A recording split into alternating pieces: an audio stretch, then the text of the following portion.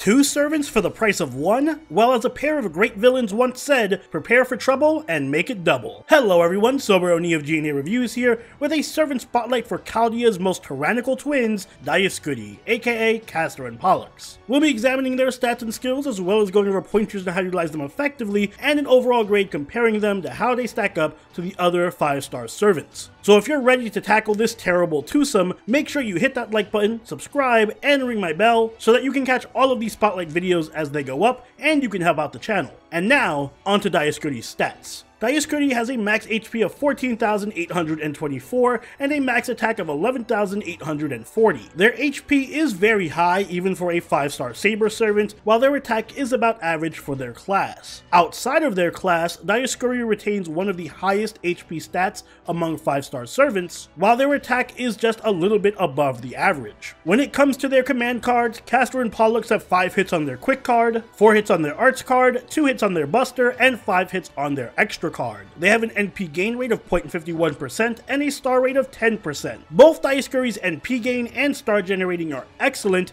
due in large part to their double quick and arts deck, as well as very high hit counts. Dioscuri has an impressive and well-rounded stat spread, being above average in almost every area. Taking a look at their skills, Dioscuri's first skill is Stars of the Chief God rank A. This skill grants them a unique buff that allows their quick cards to generate between 5 to 10% NP gain, and their arts cards to generate 5 to 10 crit stars with every card, both depending on level. Their second skill is Guardians of Navigation rank B, which increases the party's NP damage and attack for 1 turn, both between 10 and 15%, and both depending on level. This skill also grants debuff immunity to the party for 1 time or 3 turns. And finally, their last skill is Mana Burst Light Ancient rank A. It increases their quick and arts card effectiveness for 3 turns, between 10 and 20% depending on level, and also grants them evasion for 1 turn. As for their passives, well, they have a lot. First up, they have Magic Resistance rank A, which increases their debuff resist by 20%, Riding rank B, which increases their quick card effectiveness by 8%, Madness Enhancement rank B-, which increases their buster card effectiveness by 7.5%, Avenger rank B, which increases their NP gain by 18% when taking a hit, Oblivion Correction rank C, which increases their crit damage by 6%, Self-Replenishment Magic rank D, which charges their NP gauge by 3% every turn, and Twin God's Essence rank B, which increases their damage by 225, their NP gain by 5%, and their star generating by 5% as well. As for their deck and Noble Phantasm, Dioscuri has an Arts Quick deck with Quick, Arts Buster, and an Arts Noble Phantasm. Their Noble Phantasm is Dioscurius Thénardier, which is a single target Arts attack that ignores invincibility for 1 turn, and deals defense piercing damage to 1 enemy between 900 and 1500% depending on level, as well as reduces their Arts and Quick Card effectiveness for 3 turns between 10 and 30% depending on overcharge. Unfortunately, ascending the twins is going to require a good mix of really hard to acquire mats. For level ascension, they're going to need 22 chains, 6 lamps,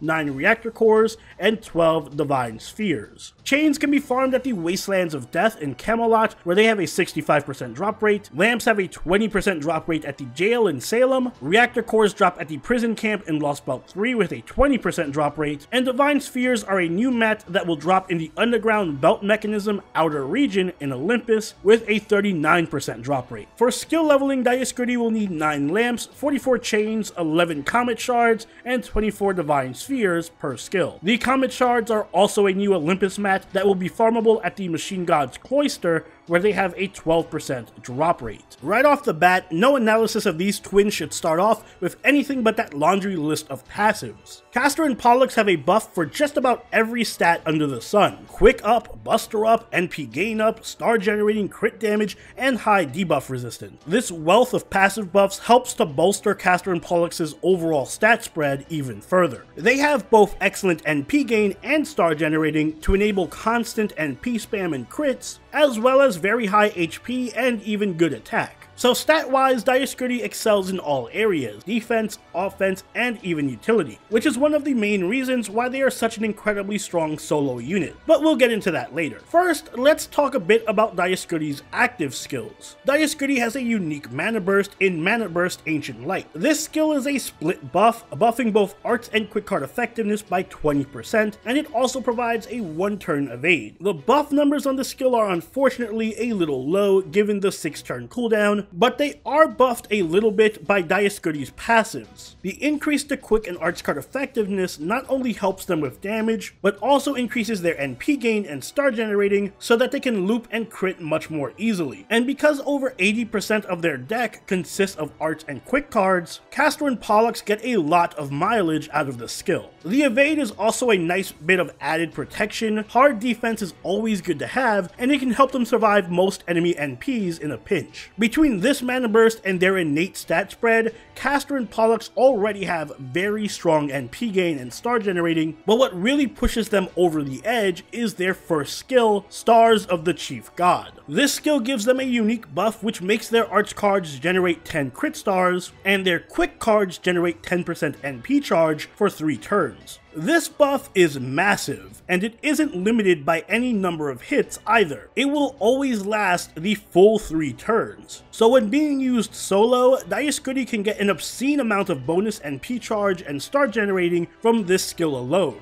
And this is what makes them such a good soloer, since they can produce a tremendous amount of NP charge and crit stars simultaneously every single turn. Outside of soloing, this skill is a lot less consistent, but still pretty good, because it just makes their already strong arts and quick cards even more ridiculous. But believe it or not, Dioscuri has yet another damage buff in their last skill, Guardians of Navigation. The skill is a party-wide NP and attack buff that also gives the party a one-time debuff immunity. This skill is a very nice bit of utility that will help Dioscuri outside of just solo comps. The damage buff to the party is quite strong, and it is a good way to set up an NP chain, while the debuff immunity is a rare skill that can be invaluable in tougher content, especially in challenge quests where being able to dodge a specific debuff could be the difference between success and defeat. All 3 of Dioscuri's skills are strong, so skill priority is very flexible, but I would recommend Stars of the Chief God first just because it helps so much with looping, especially when soloing, followed by Mana Burst for even more damage and NP gain, and then the NP buff last because party buffs are not a top priority for the twins. As always, go with mana loading first for append skills, followed by the extra card damage, but you can ignore the anti-ruler damage since it isn't really worth it. Dioscuri's Noble Phantasm is a single target arts attack that pierces both invincibility and defense, and it applies arts and quick down on an enemy. This is an outstanding Noble Phantasm for boss fights, since it can hit through anything while also debuffing enemies in a significant way. Remember that arts and quick resistance down doesn't just apply to damage. It also increases NP gain and star generating when you're attacking that specific enemy, so there is snowball potential. And with NP gain as good as Dioscuri's, this Noble Phantasm is easily loopable even when soloing, so that debuff is stackable. I know I don't usually mention soloing all that much in my spotlights, but here it's kind of necessary. The twins feel like completely different servants on their own, and they are by far and away better when they're used by themselves. Their outstanding base stats combined with the bonuses from Stars of the Chief God give them unmatched consistency and DPS potential when they're soloing. They can basically crit every single hit and loop every turn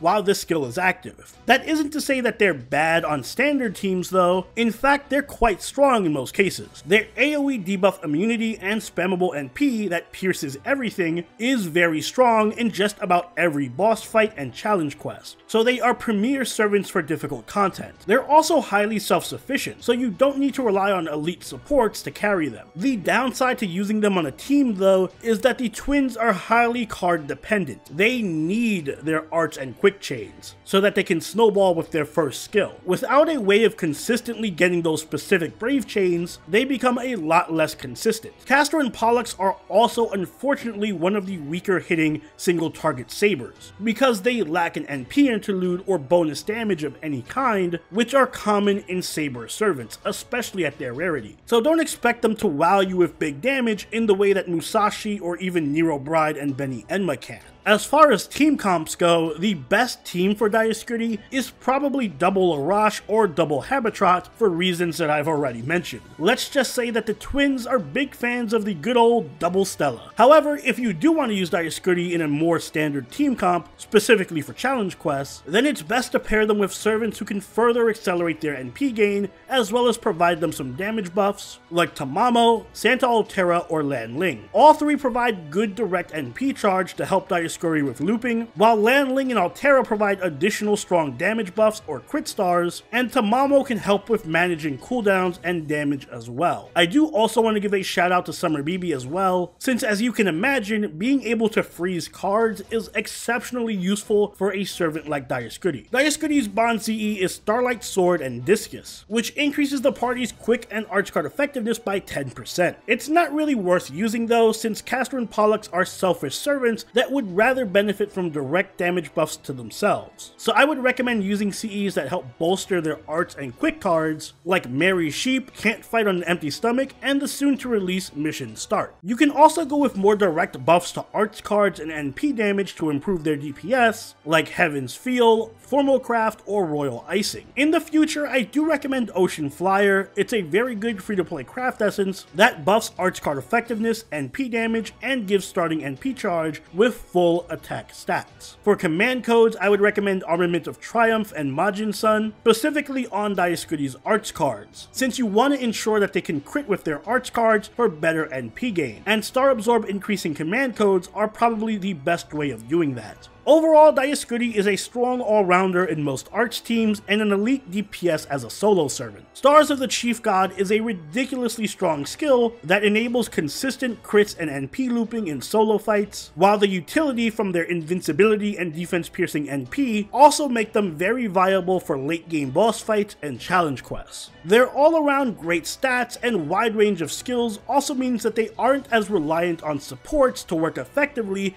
as most other DPSs. On the downside though, Dioscuri can be highly inconsistent outside of soloing due to their very heavy reliance on card RNG, and their lack of NP damage makes it hard for them to compete with most other single target sabers. So all in all, both of the twins get a B+ from me. I think they're just one NP interlude away from being top tier SSR servants, since they do need a little bit of help with that NP damage relative to other sabers. But on the whole, they're quite strong in just about any arts team, and they're absolutely bonkers if you want to try soloing with them. And those are my thoughts on Castor and Pollux. I should also mention that Grail Fronts will be coming to NA very soon, and if you're looking for servants who can absolutely tear that game mode apart, then you might want to consider these twins. But what do you think? Let me know in the comments down below. And if you enjoyed this video, don't forget to leave a like and consider subscribing if you really enjoyed the video. Join the party over in our Discord, chill with us on Twitch, and follow us on Twitter. And I'll see you all in the next Servant Spotlight.